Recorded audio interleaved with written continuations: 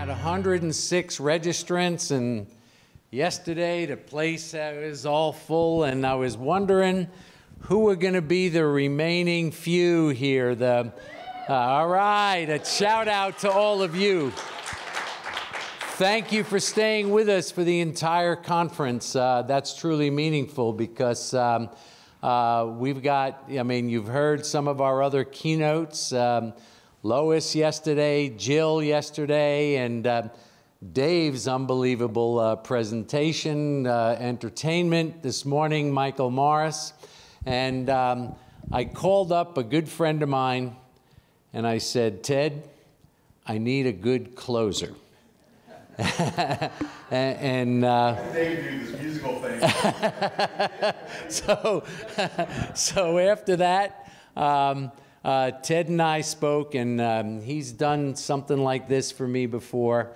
Our friendship is just incredible, and it is my true honor and privilege to invite Ted Zoller up here to give us our final words of wisdom before we close out the California Entrepreneurship Educators Conference 2023. Mr. Ted Zoller, Thank you. please. Thank you. Thank you. I would be nowhere else than right here at this moment due to Alex and Noble. Alex is really one of the champions of our, I don't know how we can go on without you. In fact, we're not going to go on without you, Alex. You're never retiring. What is it? Retired entrepreneur professors they just fade away. You know, it's one of those things, right? So I'm going to aim for a bit of entertainment. I was going to start out by saying I'm going to work through a deep empirical analysis and show you a hypothesis, and that's what we're going to do. But we're not going to do that. I've been really interested. I'm going to tell you a story, kind of a story that's been multiple years. I've been working on a program to understand the dynamics of entrepreneurial leadership. Now, it's different than managerial leadership, and I've done a number of things, and I presented some of that work in this program before, but it's all in one kind of pathway to understand how do we encourage and prepare people to make the transition to entrepreneurship. And all of us are working in the field. Our goal is to prepare people to make that transition. And many of our trainees don't make that transition, have you noticed? Some of them go on to jobs, which is fine, right? In fact, very natural and normal. In fact, there's a life cycle to it. But some of them never make that transition to entrepreneurship. They may have an entrepreneurial mindset. They might think entrepreneurially. I'm sure you've had impact in them. But I have this overall thesis that the potential energy of entrepreneurship is actually far from realized. Could we double the entrepreneurship rate? Could we increase foundings? And I think this is particularly important now as the platform economy kind of comes forward and people are now being absorbed in the corporate kind of structure. Have you noticed that corporations are getting bigger and small businesses are getting smaller? And I think that trend is going to continue. So I wanted to kind of encourage a countervailing kind of approach. I call it the Gumption Project. And you know, this is a word that I want to break it down. And you see, it's extraordinary, ordinary entrepreneurs everywhere, because I believe entrepreneurism is a democratized model. And if we democratize it completely, make it fully available to every community, we're going to increase entrepreneurship rates. That's the idea. So I'm going to work you through kind of some building blocks. And at its core is this word gumption, you know? And I want to just put something on the table. So everyone heard this word. I literally listen whenever I hear a podcast or something on entertainment. Oh, what does it take to get through the entrepreneurial process? And sure enough, they reference Angela Duckworth. And I don't dispute that. I think grit is part of the process. You have to grind. You have to be resilient. You have to be able to kind of process the pain in many ways. But you know, it's a necessary, in my mind, but not sufficient condition to understand the entrepreneurial emergence. Entrepreneurial emergence involves a commitment. It's a moment you make the decision to burn the ships at the shore. You're going for something that no one else will do. It is the ultimate of courage, right? And we don't have a word for that, really. Well, we actually do have a word for that, and it's a word we've largely left behind in the slag heap of anachronisms, and that would be the word gumption. So let's lay this out. I'm just curious, what would your you might be thinking right now, oh, the word gumption's a little old-fashioned. It's something, your granddad might have said, or, you think about the people who's going across the plains right now, and, we're going to get some gumption and get some sarsaparilla after that, right? But what does this word mean to you? Can I ask you all just to share with me your perceptions? And I've got a hot mic here. I always like going, especially with the professor from Mexico, because gumption is an American word. It's an American word. It brought to my mind Forrest Gump. Forrest Gump. Forrest Gump is you got some gumption. Forrest Gump. How about you? What's gumption? Never heard. I have no idea. No idea. That's pretty common. I talk to people from overseas. They have no idea what is gumption. It doesn't translate, right? Isn't that cool though that it doesn't translate? Does it? How many of you would say you're American? You grew up in America. How many of you feel like you know the word gumption? Is it a word you're comfortable with? It's a word my dad would use. Yeah, okay. Okay, I'm prepared to hear this. But, is it a word we can redefine and recapture just for us? Is it a word that we can keep? It's a word, I'm going to make you fall in love with the word gumption. Let me tell you why. It's funny. This is a quote. It says, guts, grit, and gumption were once the core basis of the American dream. It sounds like the American dream's over. There's great conversations. Believe it or not, Michael Milken right now is creating the Institute for the Creation of the American Dream.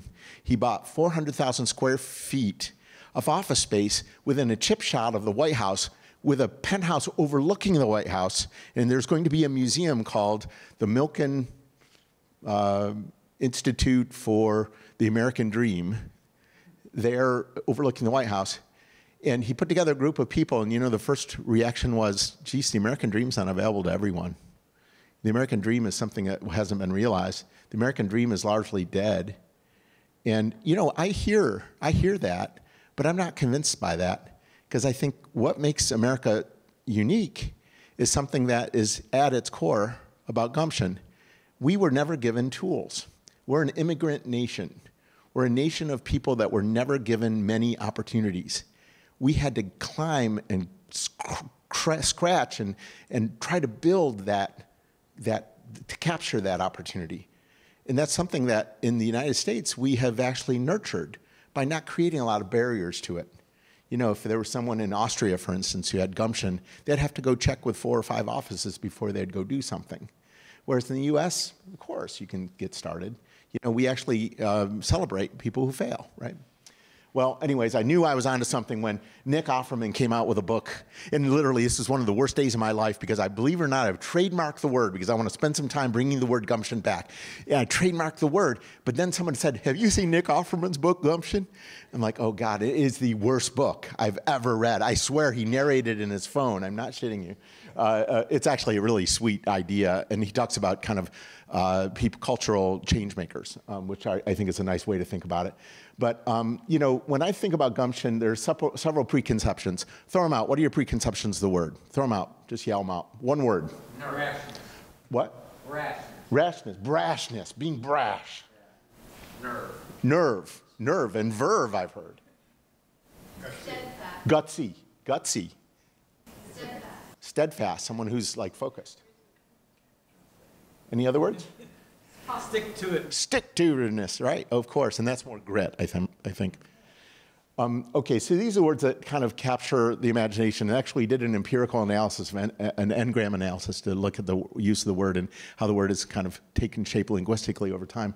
But it's interesting. I'm really interested in these words: grabbing the brass ring, harnessing serendipity, taking the leap, fortune versus luck. It's about taking action, right? And I would argue that the word, if you look at the Merriam-Webster dictionary or the Oxford Abridged dictionary, that would be the lexicon of the English language, they talk about gumption as initiative, aggressiveness, resourcefulness, courage, spunk, guts, common sense, shrewdness. It's fascinating to me, though, the original definition of the word, it came over with Scottish immigrants in around 1840 to the United States. It was largely used in an American context, but it actually has roots in linguistics in Scotland. And it meant someone who was wildly pragmatic, always purposeful, knowing what to do at the right time for the right reason, highly pragmatic. But that doesn't capture the way we think of the word now, does it? Because gumption means a little bit offbeat, someone who's a little unorthodox, someone who's against the grain, someone who defies conventional wisdom, right?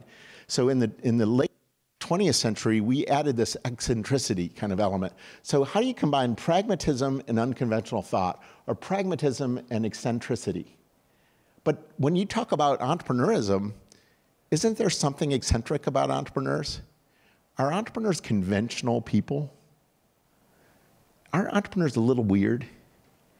You know, we're a little neurodiverse. A little bit crazy. A little bit crazy. And it's okay to be a little crazy. Don't we have to celebrate that little bit of unconventionality, right? Isn't that what gets us excited? I hope I'm talking to you because, you know, entrepreneurism is about putting something out that's rendering visible something that doesn't exist. That is a pure form of entrepreneurism. So there you go. So there have been a number of linguistic changes. The first recorded use was Scottish immigrants in the early 19th century. It was associated with Western expansion as someone who's practical, can-do attitude, can-do, that's another one. During the use of the turn of the century, it was reclaimed as part of the immigration experience for those who stake their own claim. You know, think about the impact of immigration in the United States. This is why I think anyone who starts to frame this as American exceptionalism is coming at it from the standpoint that there are Americans. But who are Americans? We're all immigrants. We're all immigrants. It's embedded in the immigrant experience, as a matter of fact, and that's one thing that's distinctive about this country. It is a melting pot of many cultures. I don't think it's a society. You know, we could have a long conversation about that. But you know, what really brought this about was this counterintuitive or unconventional thought around direct action. How can I make something that doesn't exist? How do I defy the norms that are already there and combine it with just do it pragmatism? So I did an N-gram analysis of the use of the word over time, and I'm going to have to point this out, but there were 4 grand periods of gumption in the United States, starting from the year 1800 all the way to where I could get N-gram to finish, which was 2018. There were 4 major crises events. Well, there were several crises events, but there were several key events in human history during this period of time. Most of them are the core events that you could remember. Like, for instance, in 1836, roughly, there was a massive the Teapot Dome scandal, the Civil War, the Depression, World War I, World War II. And when you look at this graphic, this is the GDP per capita in billions. The red is overall GDP in billions, and gumption usage is the green line over time. What do you notice right around 1944? Gumption use declined. What was happening in 1945 and 1946 and 1947? The U.S. was a superpower, kind of unchallenged, so we didn't view ourselves as kind of giving ourselves a better future. But we were highly corporate, weren't we? Everything was in big scale. Everyone was part of a large organization. This was the era of IBM. This was the era of 3M. This was the era of GE, right? It wasn't the era of entrepreneurism. It's fascinating. We were part of a bigger system, in our mindset at least. But I would argue there were 4 golden ages of gumption. It was the period post-revolutionary to the first major economic failure, and then right before the Civil War, right after the Civil War, and then from 1962 forward. This is the period of time when economic freedom actually increased. And I would argue that the use of the word gumption also increased exponentially, but I don't think our actions have followed our linguistics. I don't believe that there is, and if you look at startup rates and how startup rates have unfolded, there's been as much of a change in the use and the outcomes in entrepreneurism. I don't think how many of you feel like we're realizing our potential as an entrepreneurial economy? Anyone saying we're optimized? We have as many entrepreneurs as we need? Come on, talk to me. No. You know, are we far away from that? Yeah, I think we are pretty far away from that. Do you think we have potential yet to realize? I believe that's the case. But, you know, when you talk to young people, I wish this data, I could do a hyper-analysis of 2016 to 2025. This is the data I wish I could get, and it's difficult because this data is actually compiled, believe it or not, now by Google. The lexicon now of the English language is now Google, which is hilarious. But, you know, do we have any Gen Zs in here? Anybody who is a youngster? Any youngsters in here? Yeah, you wish. You're going to have another, you're in a renaissance period. But the truth of the matter is, young people have gone through several crises. What are the crises they've experienced? The 2009 financial crisis, right? The pandemic. What else? And a lot of questions around how society works. Young people do not take chances because they're not rewarded for taking those chances. In fact, they like to kind of stay tucked in. And I'm really worried about the future of entrepreneurism because the psychology of a young person is go find a stable job. What else is happening that's instrumental to a young person's life? What? Social media. Social media, certainly, and learning, just-in-time learning is a key issue. But I was thinking more of their economic experience. The cost of education is skyrocketed. Student debt is highest. Housing. Housing is unattainable. We're creating a renter's generation right now. And people are not incented to take risk. What does that bode for the future of the American economy? Pretty poor futures ahead of us. So I want to try to create and by the way, I have a really wonky kind of thing I'm going to be doing. The book comes out in the fall. I've actually tied it to philosophical bulwarks that were largely European-based, first starting with utilitarianism, if you know John Stuart Mill and Jeremy Bentham, and then moving on to pragmatism, which is a uniquely American philosophy.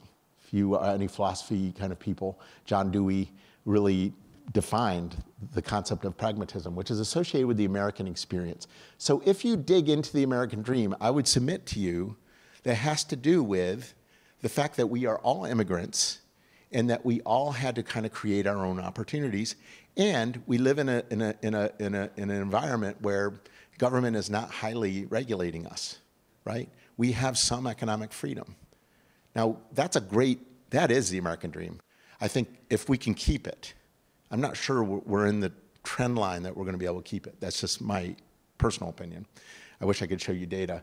So when I did the Enneagram analysis, these are the words that really came up that are associated with gumption: knack, resourcefulness, persistence, pragmatism, savvy, sense, determination, perseverance, go-getting. You know, and ultimately it's the ability to decide what is the best thing to do in a particular situation, do it with energy and determination.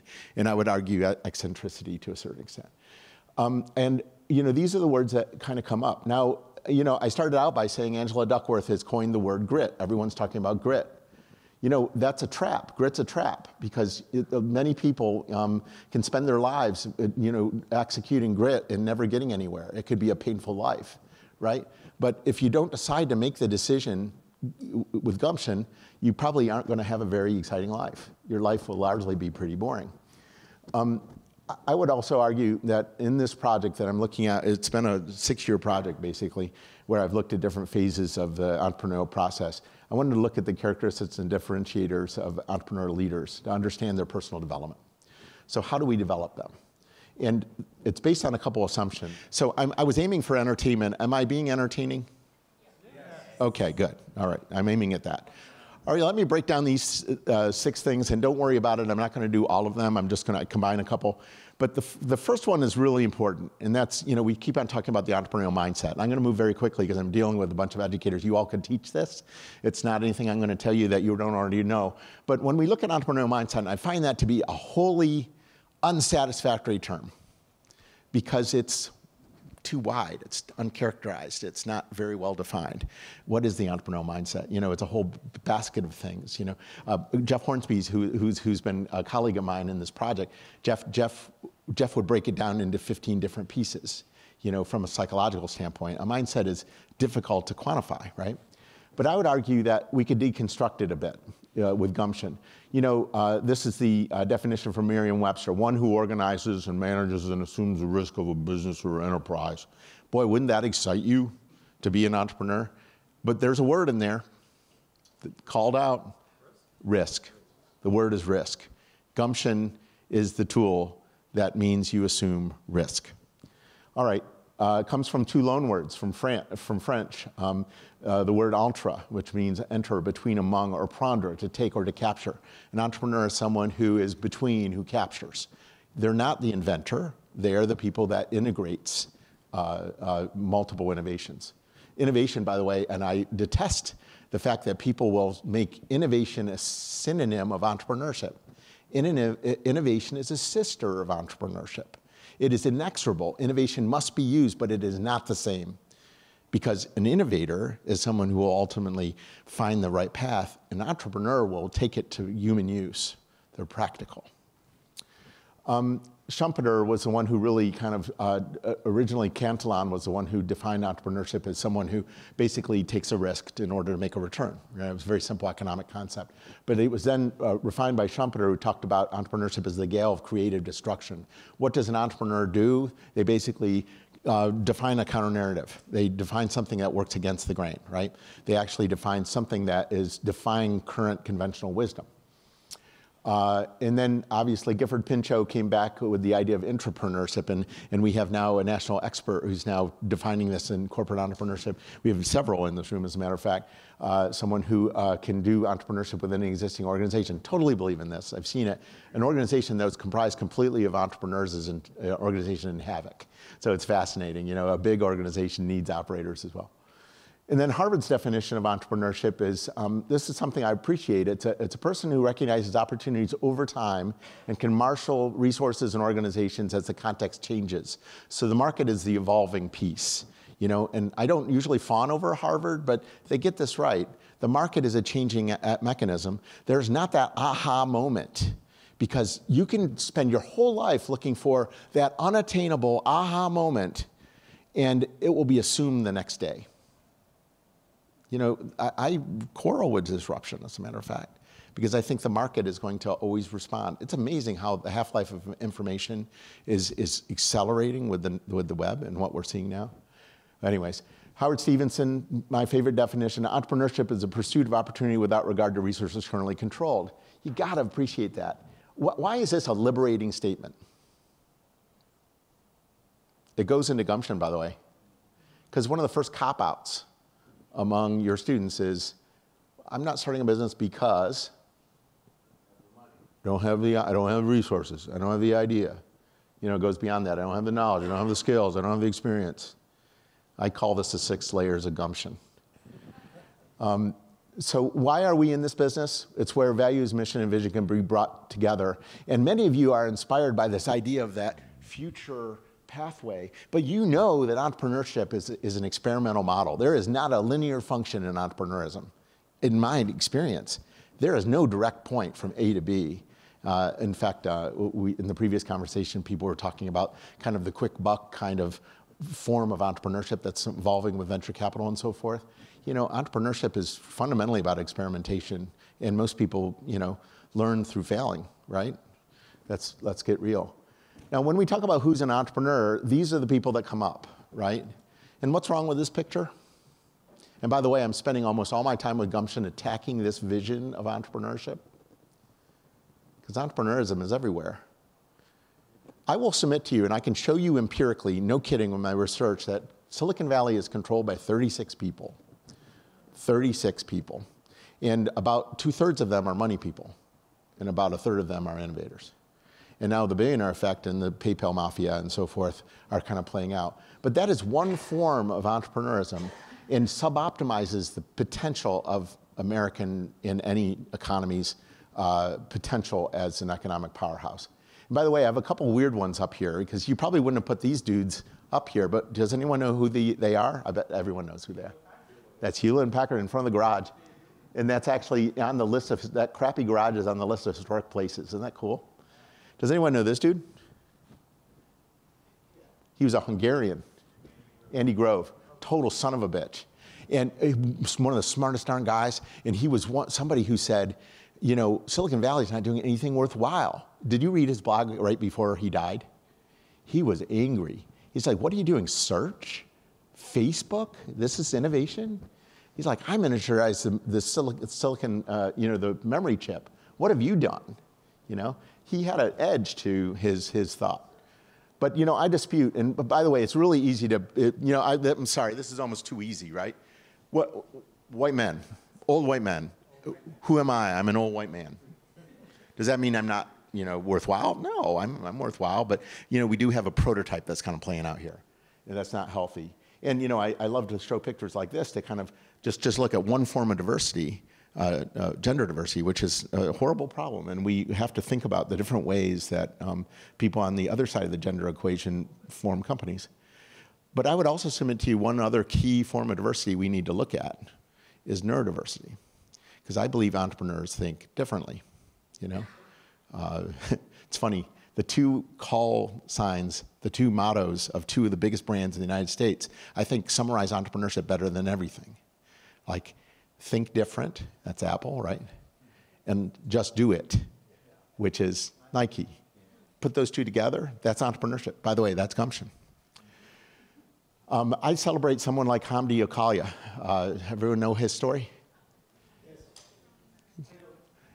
Great story.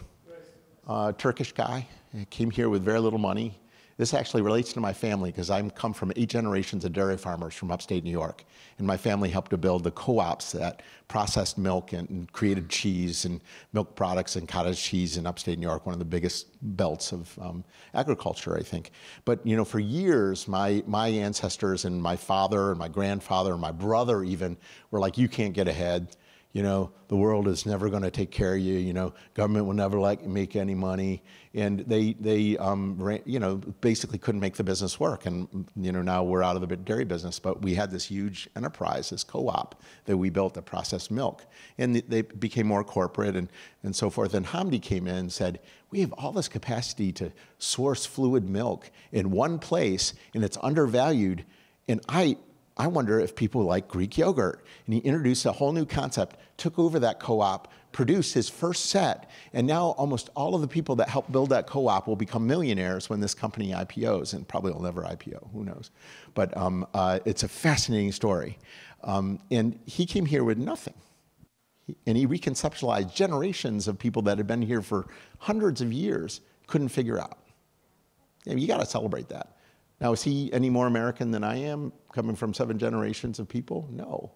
I mean, he's just as much an American as I am. He probably also, if you've met him, you would say, he's weird. He's weird, he's different. He thinks differently. These are the people that I celebrate. These are students that started from nothing, that have gone on to do things, and they're people from all sorts of different walks of life. I could tell you some hair-raising stories. These are people that came out of my classes, believe it or not. And now I'm old enough that I'm starting to see these folks make great wealths. And it's such a privilege just to have been part of this equation over 2.5 decades, 3 decades of work, to see these people actually generate wealth. And they're generating it based on no financial engineering, just being creative in value creation and being focused. This guy, I love this guy, Ryan Stone. He's the least likely entrepreneur I'd ever meet. Ryan Stone was a naval submariner, engineer, nuclear engineer. He worked in a utility when I met him. He worked in the electric company when I met him. And he said, Ted, I've got this great idea. Remember the first class, got this great idea. I want to start an airline. And I was like, oh shit. That's the worst idea. I mean, it's a regulated market. It's been done. No one can make money. Blah, blah, blah. He goes, no, you're wrong. I've got a business model that will change the way things are done. I want to go to corporates that are running jet fleets, and I want to do a managed service to run all their jet fleets. And I know one particular case. I know of one company that really needs this because they're doing an aviation department when they're a steel company, and that was Nucor Steel, doing micro mills to build steel. And he said, I'm going to go to them, and I'm going to tell them that I want to run all their fleet, and I don't want any of you keep the planes. I'll provide you Top Gun level pilots. And I'll source the pilots and run the aviation department. And I'm going to also sign a deal that you can fire me in a day's notice. If there's ever a safety, 100% safety, and I can be fired immediately. And the guy, the CEO of Nucor Steel said, great. That business model was killer because none of the assets were on the balance sheet. He didn't have to buy a plane. He could manage it on behalf. And then as soon as the 2009 crisis came in and the GM folks started flying into Teterboro Airport with their fancy planes, and GM got all this heat for having a big private aviation, his phone was ringing off the hook. He was running almost every corporate aviation department among big companies in the country. It was kind of a niche that he was figuring out. It became Da Vinci Jets. He sold it to NetJets. Now he's doing Smart Sky, which is going to provide high-speed internet for civil aviation. And it's going to be a game changer. But least likely person. But he proved himself to have gumption. Another person I would celebrate, Amit Singh. He's another very unlikely entrepreneur. Amit is from India, and Amit came to me, and he is an engineer, and he said, I want to get into the outsourcing business.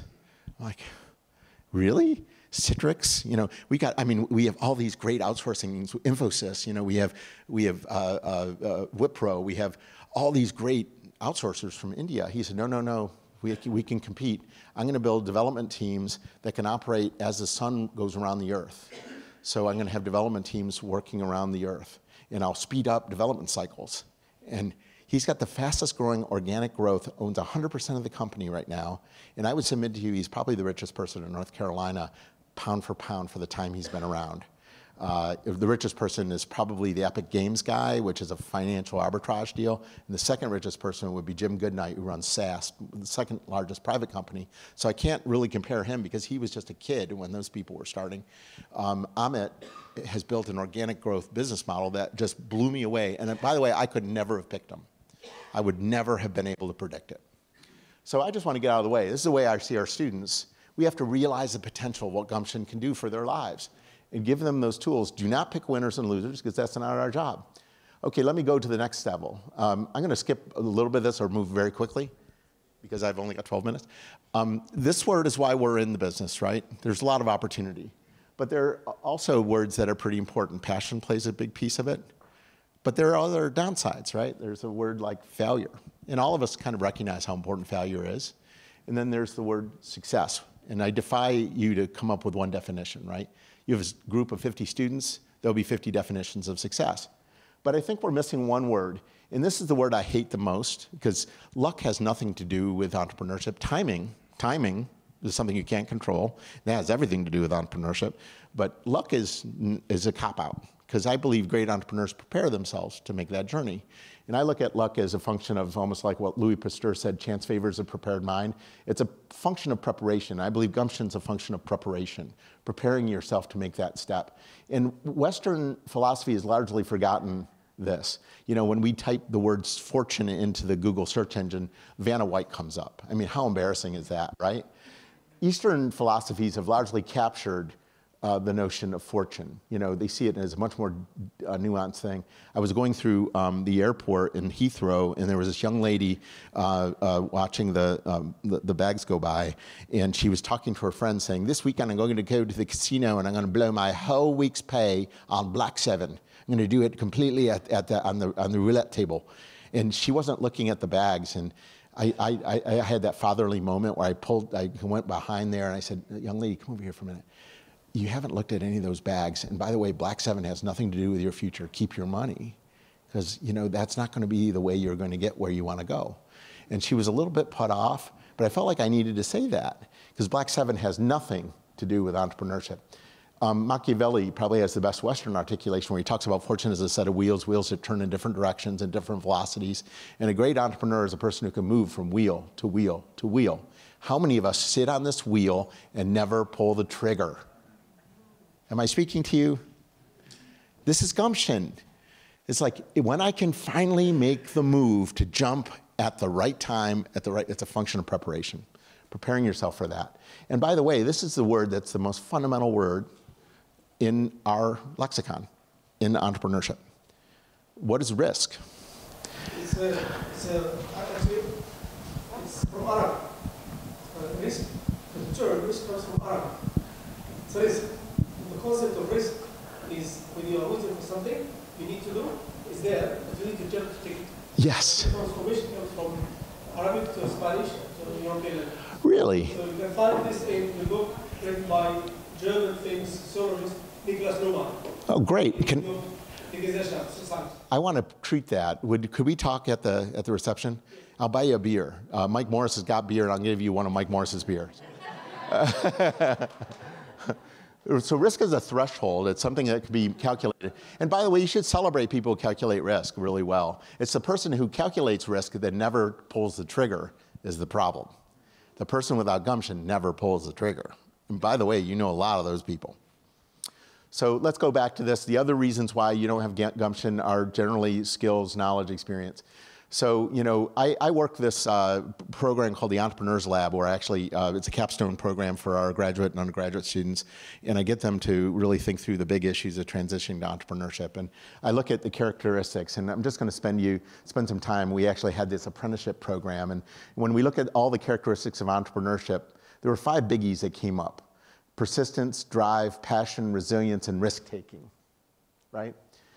And then when I said, okay, what are the most important skills needed by the entrepreneur? There are a lot of different ones that come up, but the big 4 are sales, leadership, business development, and the ability to identify market opportunities. And then I asked those same students, what experiences would you seek to be an entrepreneur?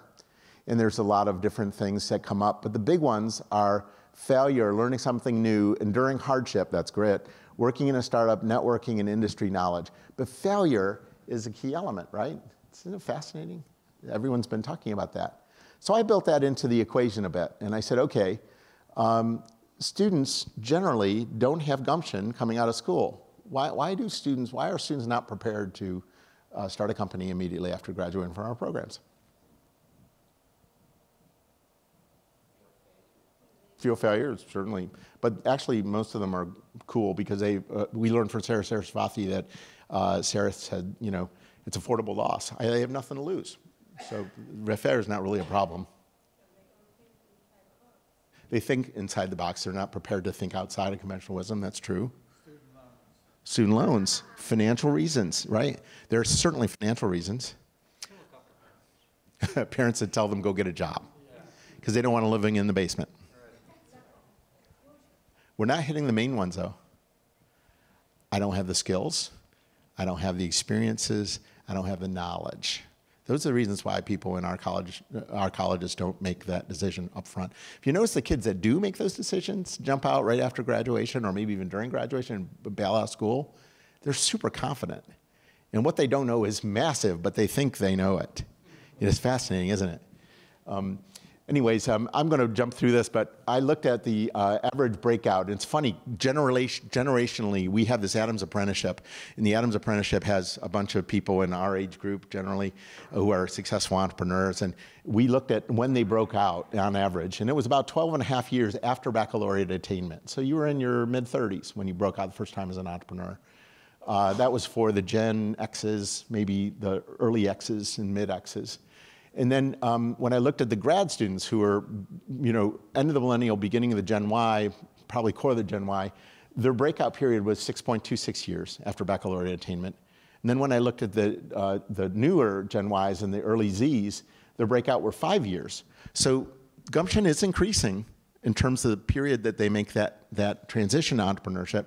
So, maybe they'll be starting businesses in the womb, in 10 years. I don't know. But, this is a good sign to a certain extent. But I also wonder whether or not when we look at the net number of new startups, things are not improving. We're not really increasing more. So what we're finding is that the Gen X was more conservative. And then millennials are improving the startup rates, and the Gen Zs might go further. But I'm worried about the young Zs right now and the kids who are coming up because they're not making the decisions to go forward. Okay, the last piece is the journey of entrepreneurship. And I would argue there's a bit of a myth that entrepreneurship follows a predictable career path. I actually thought that it did. At the beginning, there must be, steps you'd learn that you have to take. And obviously I was kind of framed in strategic management. Everything is as a ladder in life. You look at LinkedIn, everything's a ladder, right? But it has nothing to do with a ladder. This is more like entrepreneurship. I call it the roller coaster. Everyone talks about the roller coaster. It's also the tachycardia. It's a heart attack, man. It's intense. And it's fascinating to me that I mapped, these are different roles. And these are the various senior entrepreneurs. And this was their career path. Do you see any pattern in that data? I mean, there is no pattern. I did see one pattern, and that was among a serial entrepreneur, and it looked like a tachycardia. This is a person who founded 3 companies. Okay, bum, bum, bum, all right, makes sense. And then when I tried to look at the different roles they played, they moved from founder, funder to growth executive consistently. You know, there's not one founder type or one funder type or one growth executive type. They move from role to role to role. So I don't think there's a path that looks like this in entrepreneurship. It's a path that looks more like this. It's a path that looks more like this. It's a path that is a lot less linear. So the perception is probably unlike the reality of entrepreneurship, and I think I'm speaking to the choir in that regard. The other thing I've learned through that work with this cohort of folks over 5 years is that the breakout is generally well after we have them in class. You know, I think we're targeting a breakout period about 7 years after baccalaureate attainment plus. So we need to look more carefully, and this is kind of the green dots are when people make their entrepreneurial move. We need to be thinking about how we look for, you know, being available to people when they make the decision to go to entrepreneurship. And that's part of the work that I've been doing now on Gumption. And I'm looking at a lifelong model. How many of you are hearing in your schools, we need to go to a lifelong model of education? Yeah, you're hearing it. How many of you believe higher education can make that transition? Yeah, I don't think so. Not so sure. You know, we like degrees. We like tuition. That's pretty helpful. You know, I just wonder if we could build a lifelong model of entrepreneurship. We don't belong in the academic structure right now. All of us are bastard children.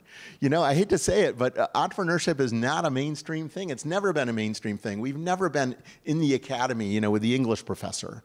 We're always the kind of the black sheep. Am I speaking to you? You know, so maybe we need to innovate that model. I don't know, I'm saying obnoxious things, I realize. But in many ways, entrepreneurship is a XYZ. It's an X factor. It's different.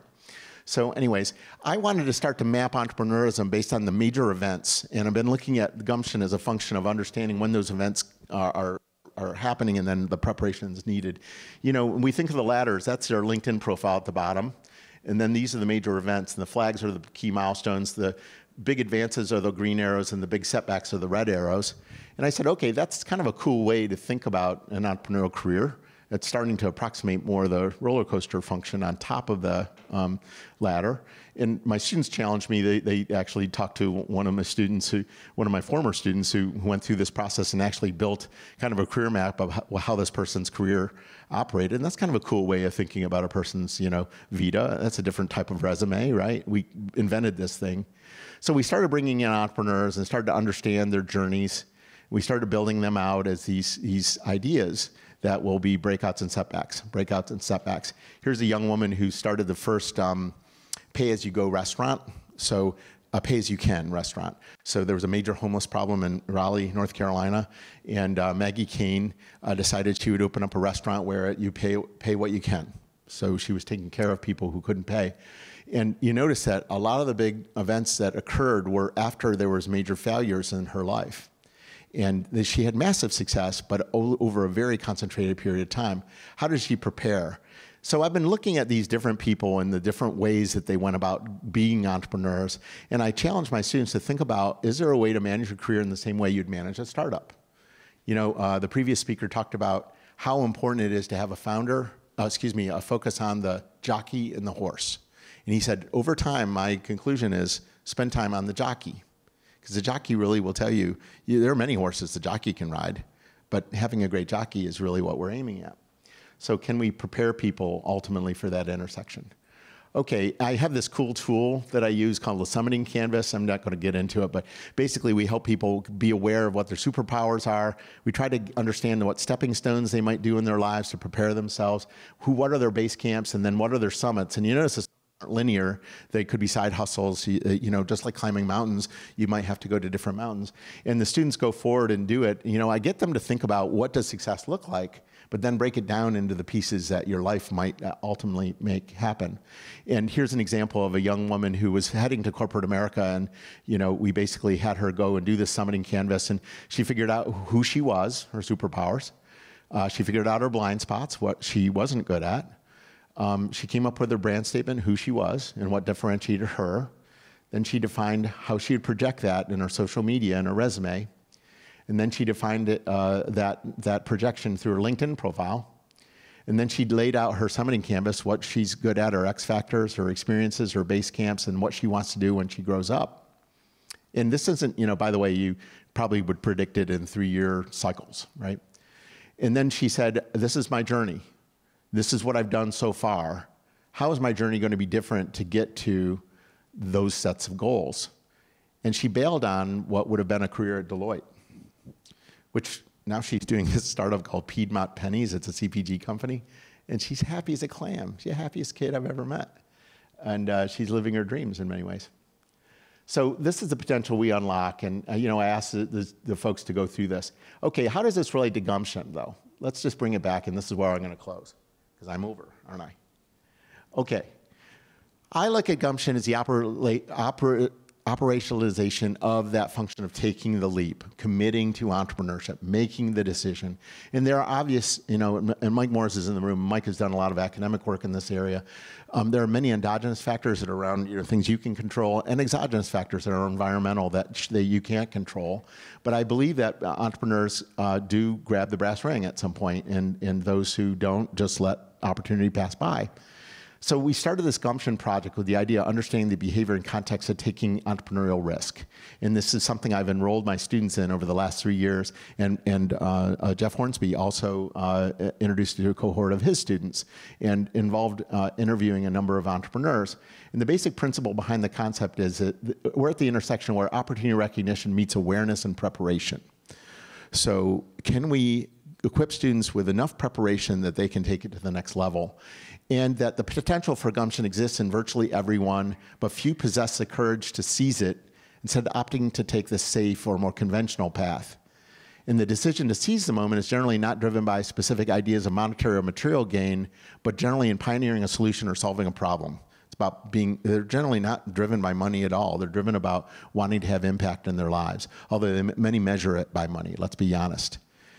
And unlike the dominant paradigm of the Silicon Valley founder, gumption is evident everywhere. It's in every community. It's just many times buried under layers and layers and layers of what's the word, lack of confidence.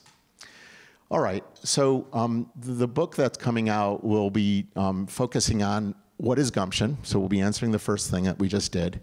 We're going to challenge, I'm going to challenge myself to actually embed it in the American experience. What makes us different? Everyone comes to America for some reason, but let's really dig into what is that American dream, and is it available, and what is gumption? We're going to talk about the mythology of Silicon Valley versus the everyday entrepreneur. We're going to talk about gumption and the extraordinary, ordinary entrepreneur. Every profile in the book will be someone you've never heard of, who will have a outsized gumption story, one that will blow you away. We're going to talk about the gumption function, which is ultimately exposing your inner entrepreneur, getting to that testing of yourself, and then the manifesto, dare yourself to give permission. There are 6 layers of gumption that I saw. The 6 enemies of gumption. It starts out with the biggest cop-out, and I've asked this now for 15 years. Why do you not start a company? I don't have a good idea. Like, ideas are a dime a dozen. We just found out that there's a book being written saying the idea is simple, or the idea is easy. Right, that's the easy part. The number 2 is I don't have the resources and capital to move forward. It's RBV, there's a whole body of literature on that. I have not acquired the skills and knowledge to become an entrepreneur. That's what we do. That's where we help overcome 3 and 4, which is I've not had the experiences nor background to be an entrepreneur. Number 5 is I lack the creative confidence to become an entrepreneur, and that usually stops most people. Number 5 is really a killer one. Psychological factor.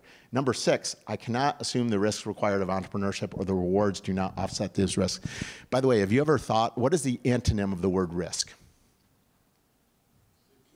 Security, safety, certainty. What's the other antonym of the word risk? Reward, right? That's table stakes. That's something we should be talking about, because certainty is the enemy of entrepreneurship. All right, so I'm going to just finish up by saying these are tools that I have, and we've been working through. We're going to have about 400 different vignettes of very ordinary people in their gumption functions. So this is a fellow who was in the military, and he wasn't truly an entrepreneurial guy, but he came back with all his soldiers. He was a captain in the military. Came back with all his soldiers alive, and within 2 weeks of being home, one of his soldiers committed suicide. And he's, I can't live with that.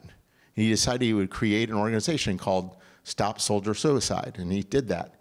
And he failed miserably doing that. And he learned about how not to do a nonprofit. It was highly unsuccessful, although everyone wanted to help him. Who wouldn't want to be behind that idea? But then he realized by working with multiple nonprofits that they all have this problem, that they can't source funding. They can't find a revenue stream. So he created Good United, which is now using social media to raise money for nonprofits. And it's one of the fastest growing companies in South Carolina. And he had two major gumption moments that were actually framed by huge failures. Here's a fellow that just would blow your hair back. It's a guy named Mike Mazer. You might have heard of Mike. Mike was a C-level guy in 3 big companies. He later in AOL, he was with Dig and AOL and Electronic Arts, EA. Big deal. He said he made so much money for entrepreneurs, but he was never an entrepreneur. And he made enough money, he finally said, after AOL, he said, I just want to become an entrepreneur. And he went to his venture capital friends and said, give me some money. And 3 of them signed up, and they gave him a couple $1,000,000 each. And he started working on this idea, and the idea didn't work. And he ended up, I'm sorry I'm getting into this story. He's one of the most amazing gumption stories. And this will make the point more than anything. He went back to the VCs and said, I want to give the money back because this idea sucks and it's not going to work. And the VCs said, I don't want the money back. I wasn't betting on, I knew the idea sucked. I was betting on you. You go figure out a better idea. So he literally sold his goods. He went to New Zealand, got in a van, went around New Zealand. He found out that his calling was human fitness. He loved being fit. And he came back with the idea for one of the wearable softwares. He created a thing called FitStar. And it was working, and even at that point, he wouldn't have called himself an entrepreneur. He had built software tech, and he was literally given a term sheet by Fitbit to buy it. Very generous deal. He found out he was feeling poorly, and he went into the doctor, and he found out he had stage 4 lymphoma, and he was going to die. And he said, I got to tell the Fitbit people that I'm going to die. And they ended up saying, we're going to double down instead of bailing. He was saying, you can get out of the deal. You're not committed to the deal. He said, no, we're going to actually do this deal and go forward. With that and the energy, he figured out using a technique called Vadalonga is the person who he followed. He figured out by fasting, he could slow down the metabolism or metabolomics of red blood cells. And basically with targeted chemotherapy and fasting, he was able to attack the cells that were cancerous, and he was in complete remission. And it was out of his fitness journey that he realized that fasting and understanding fasting and the importance of fasting in the health experience is highly important. He doesn't make any medical claims of being able to solve cancer, but he believes that the metabolic changes he was able to implement with fasting, that's when he becomes self-realized as an entrepreneur. That was his true gumption moment. Think of a person who's sitting on his deathbed and then cures himself, and then starts now his 3rd act as an entrepreneur. He has the company Big Sky Health, which is the company that does Zero and Less and some of the other big apps in healthcare, human healthcare. Just an incredible gumption story. So I'm working these vignettes now. And we're collecting data. We're going to be showing these different stories in different ways. And it's going to be data. And we're going to be submitting the results of a survey that we've done consistently across the board. So we've collected about 400 cases at this point, and some of them will be in the book. And we're going to actually build this out as a series of vignettes. Why am I doing this? Not to make, look, I'm irrelevant. My career's over, I've got 10 more years maybe professionally to be relevant. And that's only if you guys are kind to me, right? I want to help people see a relatable story. I don't want people to think Elon Musk is my model, because Elon Musk is almost certainly not your model. He might be a model to somebody, but I want somebody who's on the wrong side of the tracks or grew up in a tough neighborhood or maybe grew up in a tough family situation or has nothing, to see someone relatable in their story. And that's why the vignettes are going to be so powerful to make this conversion. So with that, I'm going to just break it down. I hope I gave you something to think about. I hope it was a nice way to kind of frame the conversation. And if anyone's interested, please let me know. The book will be coming out in the fall, and then we're going to be doing this Gumption project for some time. I'd like to kind of make this a lifelong kind of process of curating stories of gumption, these outsized stories of gumption. Was that helpful?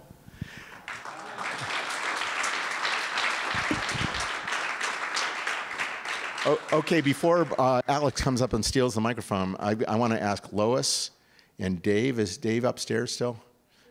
Mike, come on up here. Jill is not here, right? Jeff Hornsby, come up, please. Lois, come up. We have a little presentation for Dr. DeNoble. So you remember on the movie A Beautiful Mind, when their colleagues were recognizing the professor on their last year. Well, we've been colleagues of Alex DeNoble for a while, and we just took a picture yesterday, and we wanted to kind of recognize Alex. So Alex, could you come up and accept a gift on behalf of your colleagues? Some of your colleagues?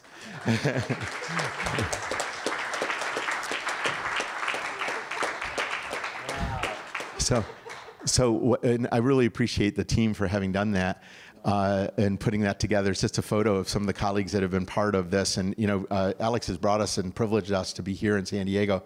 It comes with a way that will help Alex kind of assuage any concerns about being a retired person. It comes with an alcohol subscription. So for the next quarter, you'll be getting 6 bottles of wine every month. Really? So so your last few months at San Diego State will be very happy months. Let's stand up and give a round of applause. Let's stand up and give a standing ovation. Let's give a standing ovation to this guy.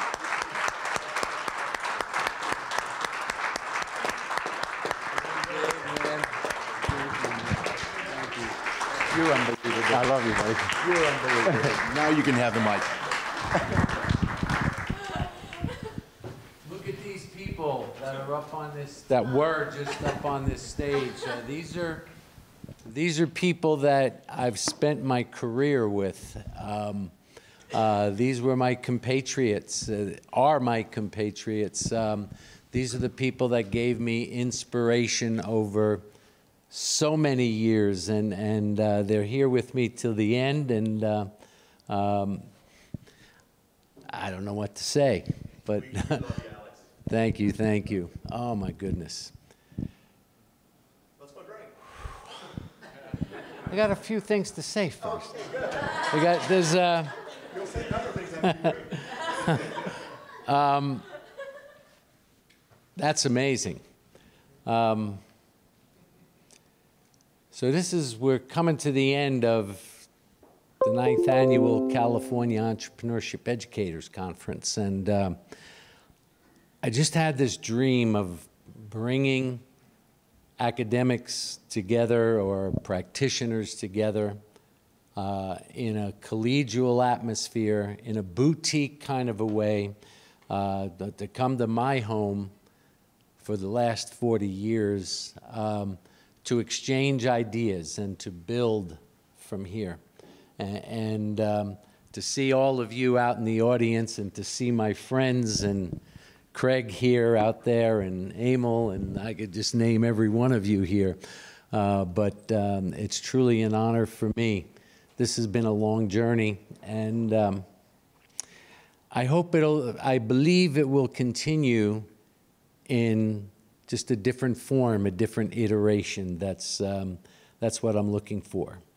I'd like to bring 2 people up for a second. Jennifer, will you come up? And Mujtaba, will you come up? So I'm going to be stepping out of my role at the Lavin Entrepreneurship Center, and I'm going to turn this role over to On the operations side, to you, Jennifer, and on the academic side, to you, Mujtaba.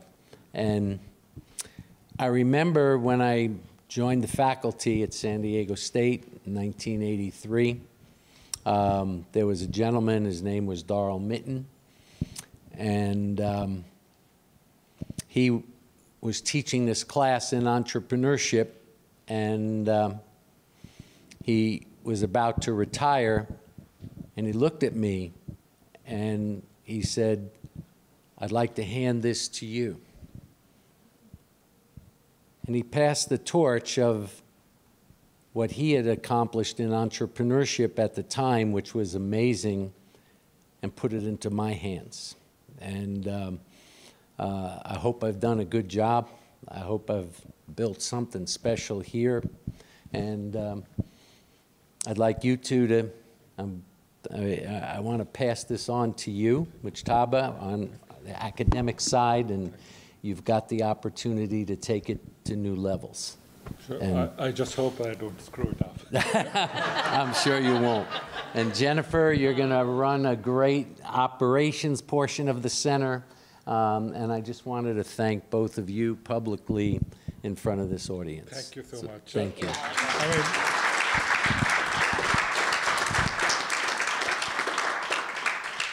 Thank you, Alex. I mean, everything you see here with regards to entrepreneurship, a lot of it has been built by Alex. He's been committed to this institution for 40 plus years. And I mean, the Lavin Entrepreneurship Center that we see today is because of his hard work. I'm just amazed at the amount of work and the number of projects that he's involved with. And I'm just like, sometimes I feel overwhelmed. Like, I'm like, how do we keep up with it? How do you keep up with it, Alex? And I'm glad that I have Jennifer with me at the operation, because it's certainly not a one-man's like job that Alex has done. Like, Alex has been pretty much running the center solely for the last 18 months, I think, with the help of excellent student assistant that he has. But, you know, it's not a one-person's job. And I'm glad that I have Jen and even Kathy Butcher to work with. Thank you. Thank you so much. But we'll talk more. Thank you. Thank you, Jen. So what'd you think of the California Entrepreneurship Educators Conference? I would like our staff to come up here, Sarah and Mariana and Ryudari and Caleb. Come on up, come on up. Let me tell you something. Look, these are students that work in our Entrepreneurship Center. And, well, this one over here, I said, well, I don't think I'm up for doing the educators conference this year, and she would have none of it. She would have none of it. and we had bantered back and forth the whole time. But with this staff and with, where's Anna? She's on her way. And, okay, and Tammy, but these students are my pride and joy working with you this year. And Sarah was our general, along with Anna, who will hopefully be here. Caleb and Ayman were part of the videography team that I'm going to show you in a minute. And how about all of the graphics, the signs out there, and all of the... Mariana Solaris, our graphic designer extraordinaire. And none of this happens without the numbers, keeping track of the accounting, and all of the financials. I had a two-person team, and Yudari, thank you so much for keeping track of the numbers for us and keeping us innocent here. So thank this staff. They're just incredible. And if anybody's looking to hire any of them, they're available. No, you're not available until next year. And Tammy, who runs her own company, a sponsor, used to be up here to run it as a student. Thank you.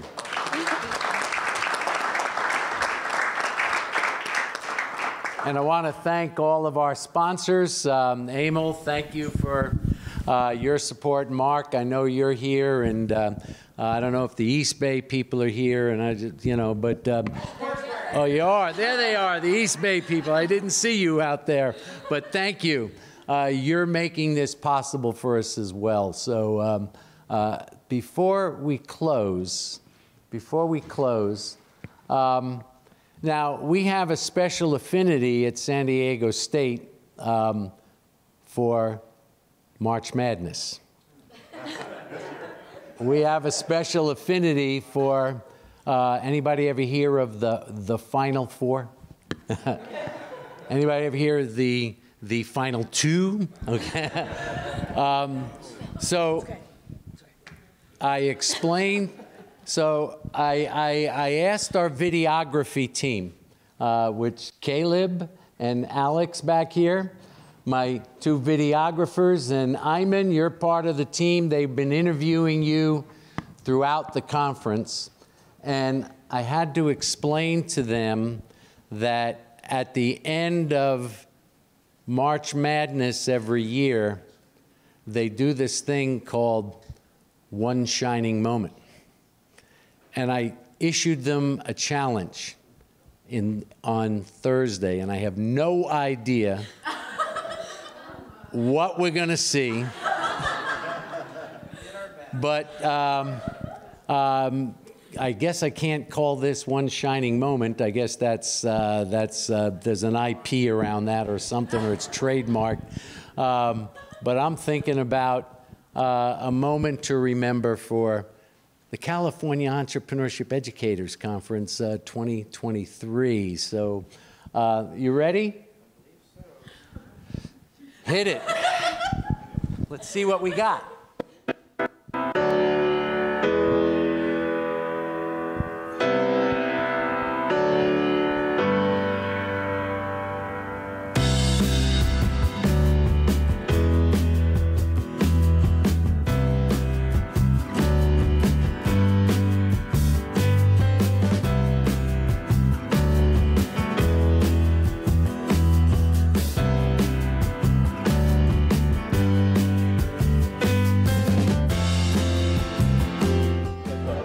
Trip is really one of the main reasons I like to come to this event. I came in 2019, and then, you know, there were 3 years of virtual, so back in person.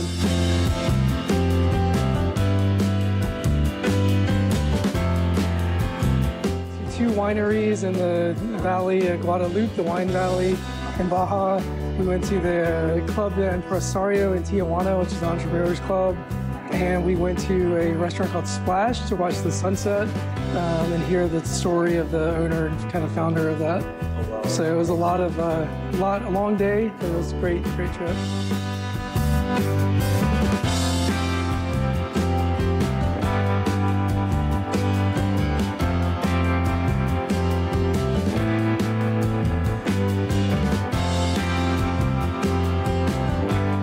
What's your favorite experience on the trip?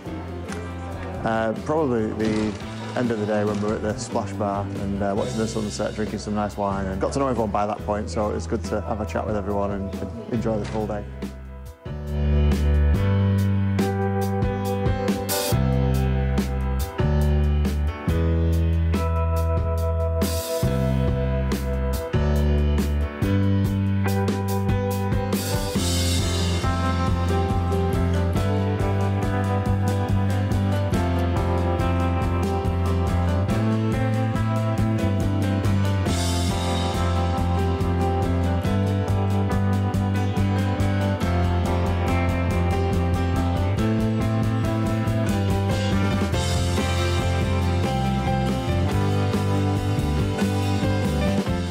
It is my very first CEEC. Every conference that I attend, I learn a little bit more on how to approach the community and learners around entrepreneurship, updated approaches and tools, what educators from all across the country are using to inspire, to engage, to uplift for students and the community to be engaged with this world of entrepreneurship.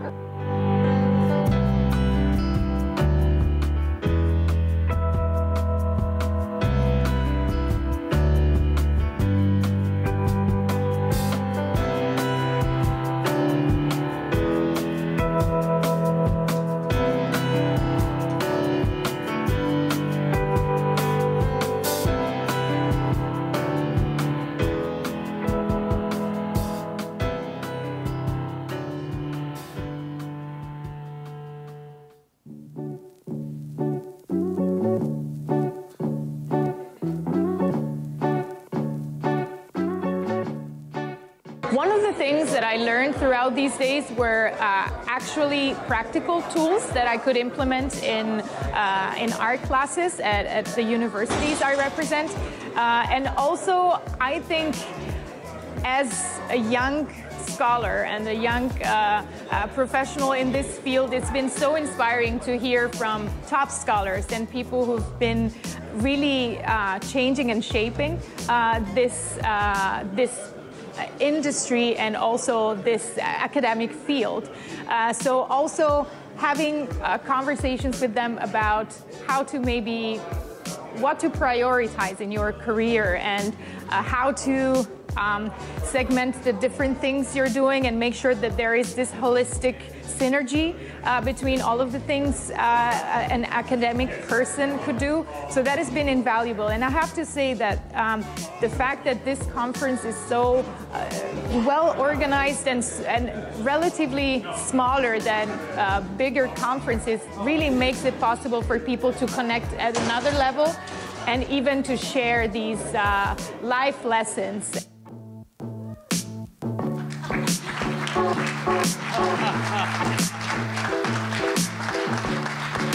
Come on up here. Ayman, get up here. That was our videography team pulling that together. Thank you, man. Thank you. Awesome. To be honest, the staff pulled me aside yesterday and said, "Can we relax this challenge?"